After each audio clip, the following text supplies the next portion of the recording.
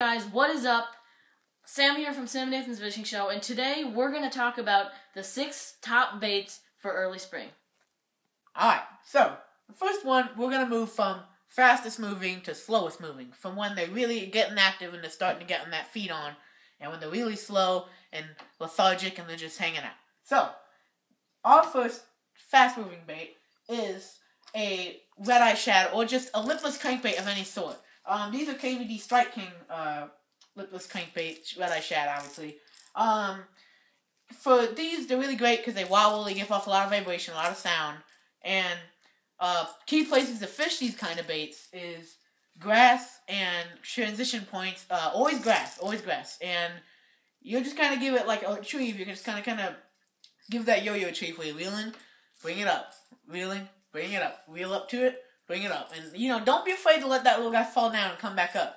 Because when he falls down, he's going to jitter, right? So, just keep these guys jittering along. Don't get afraid about getting it caught up in grass. Because these suckers are great for ripping them out of grass, you know? So, and that really can get the fish going. So, just, you know. Alright, and just one more tip is, these guys, one of the best colors for, especially this time of year, is red.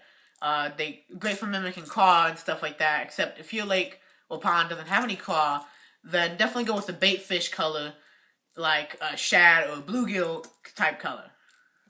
The next bait we like to throw is a jerkbait. This is a Rapala Shadow Wrap, but, you know, the Kevin Van Dam ones are good too. They make different patterns in the Shadow Wraps. For some reason, the Shadow Wraps only do, like, shad and blue black herring and stuff. But these I like to throw a lot. I throw these from ice out all the way up until pre-spawn. And so when you're throwing these in cold water, you're going to be having longer pauses. And with longer pauses, you want floating line. If the line is going to float below the bait, it's going to cause the action to be not as great as you would with floating line. So always go monofilament with these. And this is for anytime you're pausing your bait over 5 seconds, go monofilament. With these, you're going to want to hit points, vertical structure. You can hit laydowns. Really, it's up to you where you think the fish are going to be. But once again, I love jerkbaits for this early spring.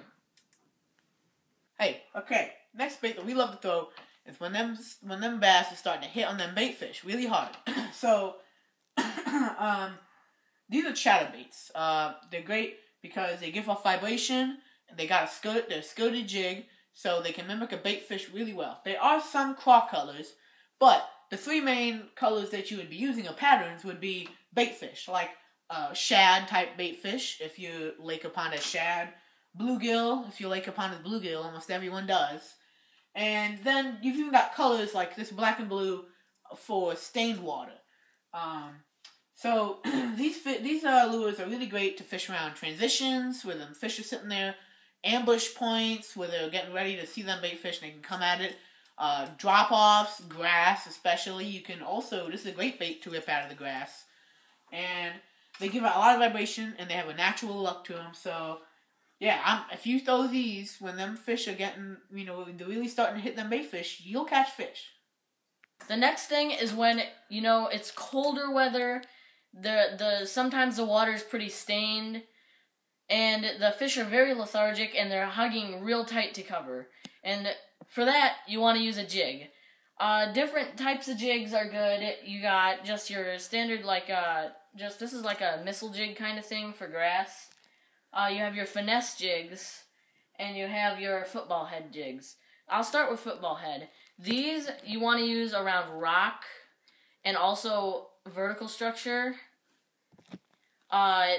A craw trailer is the best, and you know you want the 3 basic colors. You're gonna want a bluegill, a craw, and a shad color. The next we're going to talk about is a finesse jig. And finesse jigs are small, and these are the best when they're very finicky and you hardly can't get them to take any baits. A finesse jig, it's got the skirt kind of like trimmed off in the front. And so these you want to use when you really just can't get a bite. And then this here is just your grass jig. Blue and black is really the best color for any jig. Blue and black is the best color. You can throw them all year round. But once again, with these, you can throw them around grass, but the best is vertical structure and laydowns and, with your drop-offs and stuff. So these are where you're going to want to throw jigs. Alright, so, our second to last bait that we like to use, you can fish these slow or fast. The first would be a beaver, like this. You can Texas rig them, you can Carolina, and they're just great because you can throw these things around, brush, structure, grass, flats, transitions. Just slowly creep this guy or bounce it or, be jigging it over the top, depending on how active they are that day. And you can definitely get a bunch of bites with these beavers. Next would be a swim bait, which obviously a beaver would mimic more like a crawdad, and a swim bait would mimic more like a bait fish. As these swim through the water, when them bass are starting to hit them bait fish, they're going to see this swim through the water. They're going to see, oh, well, there's a stupid little bait fish away from all of its friends. That's one stupid bait fish. I'm going to eat it. So you can get a lot of fish like that. And don't be too discouraged to just jig it, because these can be great jigging if you put like a Texas rig on this thing and let it bounce off the bottom. It might not have a natural presentation, but it's still a good one. And finally, we got some tubes, which green tubes are better for when you're trying to get fish to bite out of instinct of trying to feed. But the white ones are better for spawn, but we'll talk about that in our pre-spawn and spawn and post-spawn videos. So, alright, the next bait I'm going to talk about is for really cold. You can have ice building up on your guides and you just can't get a bite. A shaky head is a way to go. When you're picking out the worm, always get a hand-poured worm. They'll be flat on the bottom, and this means that they'll float. And when they float in the water, the shaky head jig will stand up like this, and the tail will wag.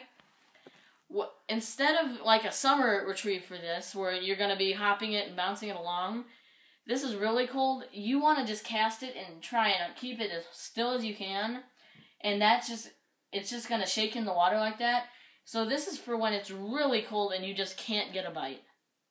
Alright guys, thanks for watching. As always, remember to like, subscribe, and comment some stuff down there, man. If you want to stay tuned to what we upload, then just hit that red button, man. It's that easy. So yeah, make sure you subscribe for more content, and we will catch you guys in the next video.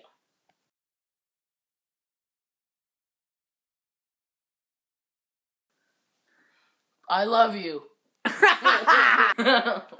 Hey, what's up? Sam? Hey, what's up, guys? Ow, I hooked myself. The next bait we love to The next bait we like to throw is a shadow rap.